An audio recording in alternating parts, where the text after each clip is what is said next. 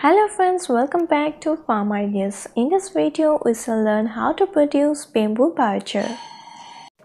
Bamboo bio-char is basically a compound fertilizer that provides nutrients such as nitrogen and phosphorus for the crop plants.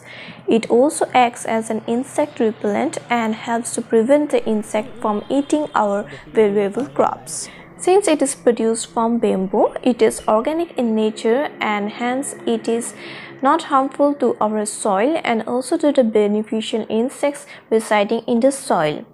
Further, it is safer to our environment.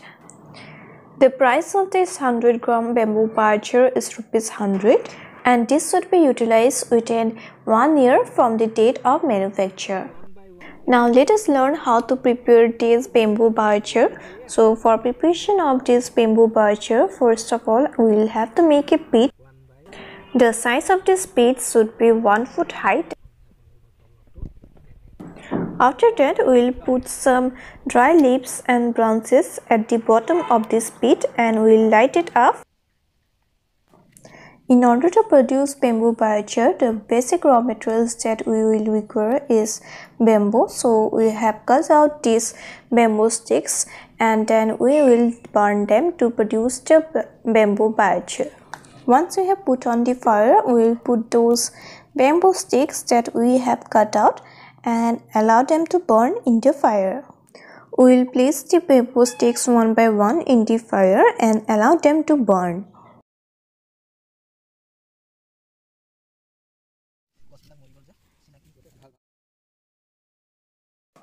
As you can see here, a large number of bamboo sticks can be burnt in this small size pit. Remember one thing, that we don't need to allow these bamboo sticks to burn into ashes, so rather we will have to stop the burning before they turn into ashes. So for that purpose we will have to take a wet gunny bag. So we will be placing the gunny bag in a bucket full of water and then we will put it over this fire. You can see here that the bamboo sticks are burning and they are almost turning into ashes, so it is the right time to stop the fire. So in order to stop the fire, we will use the gunny bag, the wet gunny bag.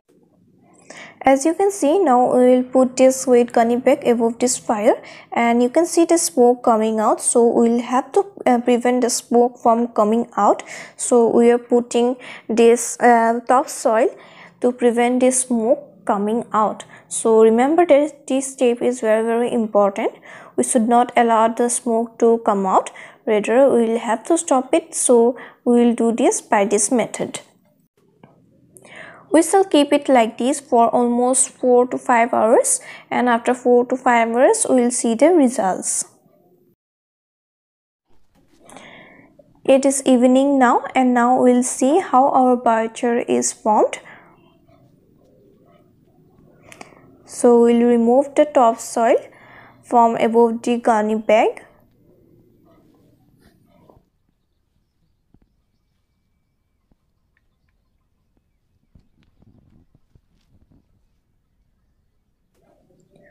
So here is our bamboo bio-char and it has been very nicely formed. So here is it, you can see it. Now we shall collect this bamboo bio-char in a container. So now how to test whether our bio-char have been well formed or not. So you will be hearing a crunchy sound. So this bio-char have been very well formed. So it can be defined by the crunchy sound that it makes. So you can hear it now. After collecting this bamboo bio-char, we will have to make it into powder form by grinding them. So you can see how they are made into powder form. First of all, they are taken in a polythene bag. This bamboo bio-char will be beaten using a rod to turn them into powder form. And this can be packaged nicely and can be sold.